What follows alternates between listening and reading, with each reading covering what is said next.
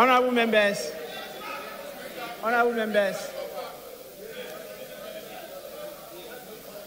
the Speaker is very vigilant. And as I mentioned earlier on, the ability to catch the eye of the Speaker includes good behavior.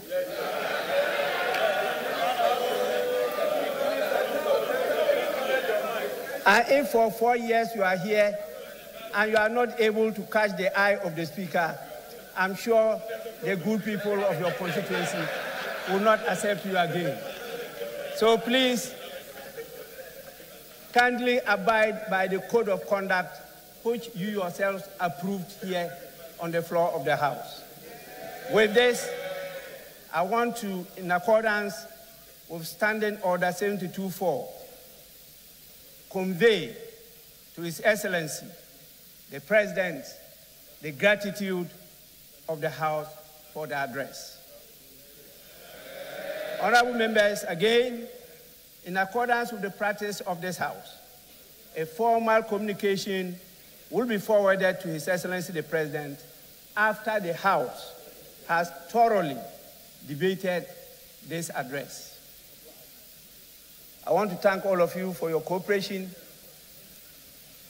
but to emphasize that Ghana is out. Actually, we are down, but not out. And Ghana will rise again.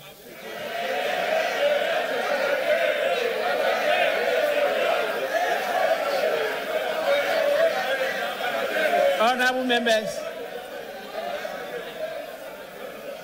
on this note, honorable members, I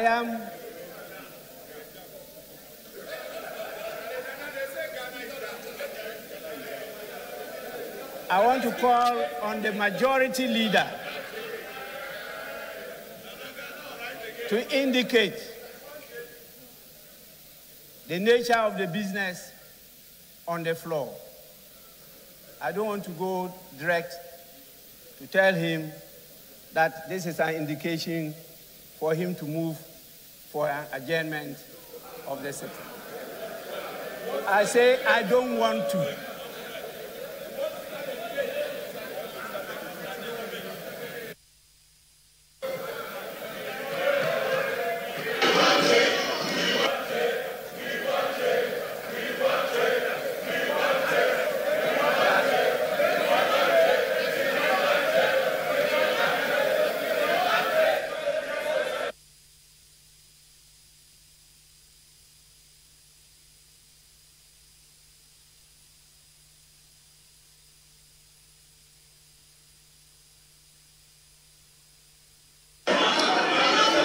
Mr. Speaker, thank you for the opportunity. Mr. Speaker, and considering the optimism with which Mr. President has spoken to the nation, Mr. Speaker, you were right, and Mr. President himself acknowledged that considering the situation we find ourselves, we are down, but we rise again under the able leadership he is providing and the future which is assured. Mr. Speaker, we are, by the practice of this House, ready to debate Mr. President's message. Considering the situation we find ourselves as a country, Mr. Speaker, we are ready to debate this message now. However, Mr. Speaker, as has been the practice, members would want to prepare. And I noticed that the minority leader was jotting down a lot of notes. I need to remind him that I have with me the 2014, 2013, and the 2016 State of the Nation Address. And all of these were full of lamentations. So, Mr. Speaker, I don't know what he was actually jotting down. But if he was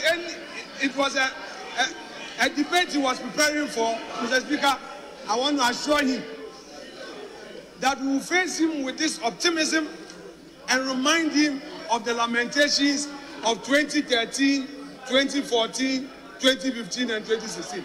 Mr. Speaker, without more, I shall pray that this House be adjourned to tomorrow at 10 in the forenoon or soon thereafter. Mr. Speaker, I so move, and I urge my colleague to second the motion. That is a practice. He should second. He should just second. Today is not for debate.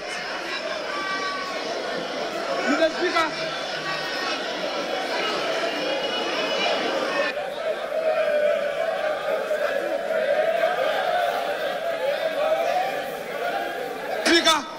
fortunately for me, my mentor and coach is still available. I'll still take tutorials. Yes, indeed. Yes, that is true. There was a smooth transition. There was a smooth transition. We had a smooth transition. We had a smooth transition. We had a smooth transition. Mr. Speaker, I am encouraging Dr. Foster to only second this motion. The rules of the House are very clear. It shouldn't go outside of the rules. Mr. Speaker, Honorable Atufosin, please second the motion and let's adjourn.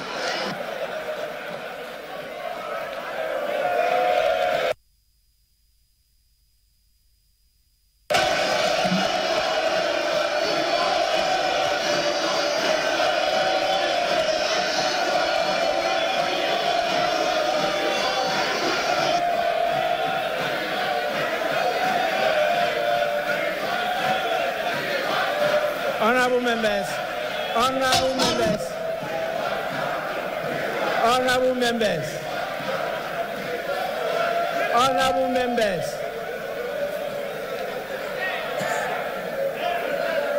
Yes, Minority Leader. Right, Honorable Speaker, let me, on behalf of the NDC minority, thank His Excellency the President for his message on the state of our nation. But, Mr. Speaker, the unemployment situation in our country is at a critical point. Mr. Speaker,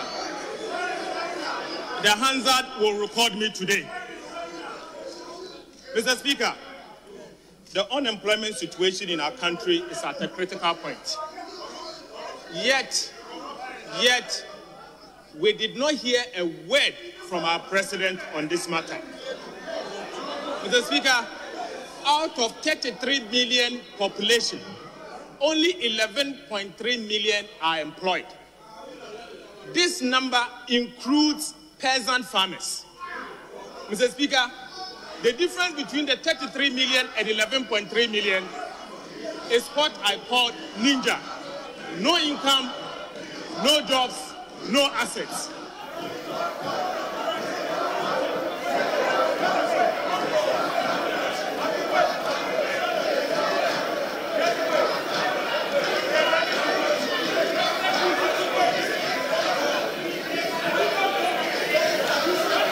Honorable members, honorable members, honorable members.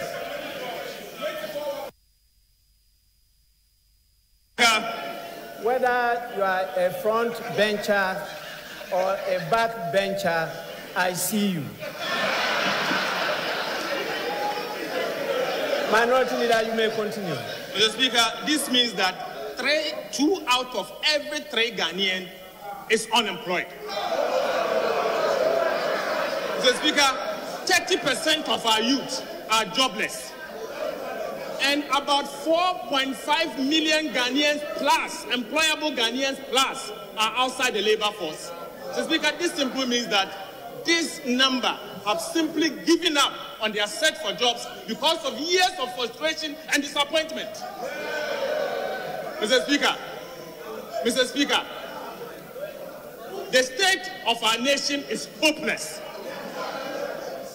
No wonder that an ordinary Ghanaian, including professionals, are leaving our shores in droves. in droves in search for greener pastures. Mr. Speaker, finally, Mr. Speaker, I am scandalized. I am shocked to the marrow to have noticed that our president, following the recent ministerial reshuffle, has increased the size of his government. Mr. Speaker, today we have a Minister of Finance Domestic and a Minister of Finance International.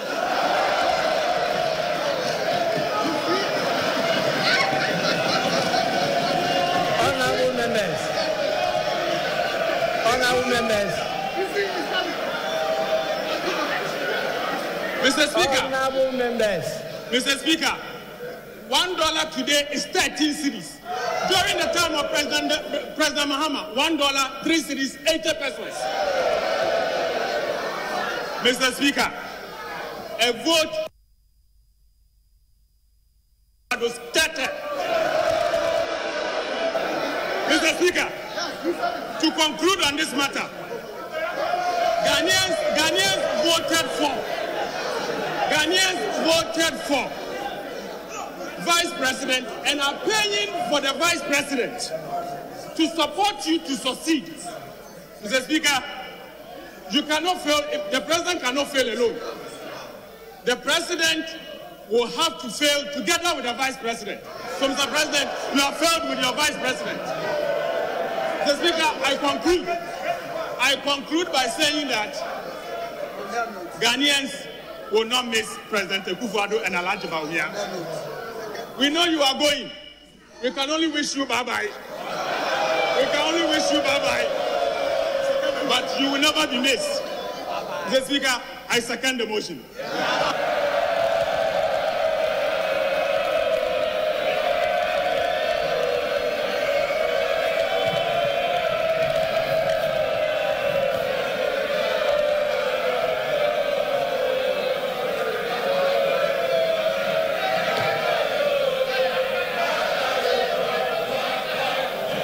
Honorable members, honorable members, honorable members, the motion has been moved and seconded. I now put the question.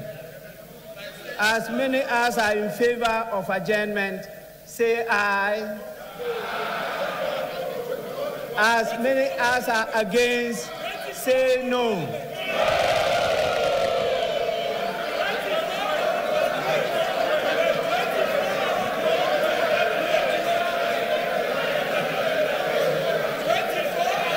Honorable members, I put the question again. As many as are in favor of the motion, say aye. As many as are against, say no. Honorable members, I think the ayes have it.